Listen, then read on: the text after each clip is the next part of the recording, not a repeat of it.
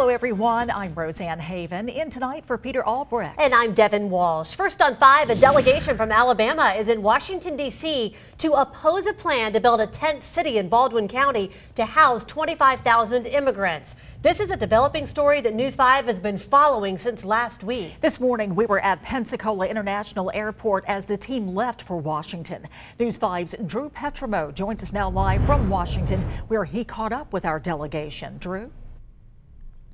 Well, as you're probably aware, the issue of what to do with immigrants, including families that are picked up along the southern border, has caused quite the controversy here in Washington. The Trump administration now says it will work to keep those families together, but the question is where, and one of the proposals has caused a lot of concern from Alabama officials.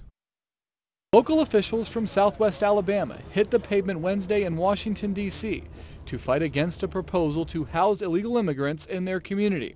Huey Hosmack is the sheriff of Baldwin County and says security is his top concern. Not only for the community, but to also you would want to ensure the safety of any of the families or children that are inside the facility as well. It was late last week when officials got word the Trump administration was considering 2 airstrips in Baldwin County as locations to house 25,000 immigrants in tent cities. Tucker Dorsey and Chris Elliott are Baldwin County commissioners. We feel very comfortable that we're making some progress in letting the decision makers know exactly what the limitations on our side are. The demand on our infrastructure that we already have challenges with, water, sewer, transportation. The officials met with federal lawmakers, including Senator Richard Shelby and Representative Bradley Byrne. Talking about inhumane, putting somebody in an unair-conditioned tent in South Alabama in the heat of the summer. This week, Byrne joined other Republican members of the Alabama delegation in sending a letter to the Departments of Defense and Homeland Security urging against the proposal. We are getting in on this very early, and they hope that will prevent it from ever becoming reality.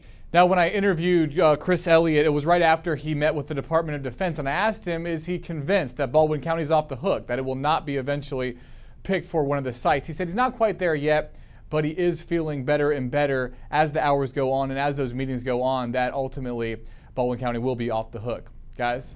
Well, you know, Drew, this is not the first time our elected officials have fought something like this. Yeah, that's exactly right. You probably remember back in 2014, the Obama administration was dealing with another problem. This time it was mostly unaccompanied minors that had come up and crossed the border, and the administration was looking for a place to house them. These same 2 sites were proposed, and there was an outcry from the delegation. They were eventually able to get the Obama administration to relent and not pick that as one of the sites. They're hoping to have similar success this go-round.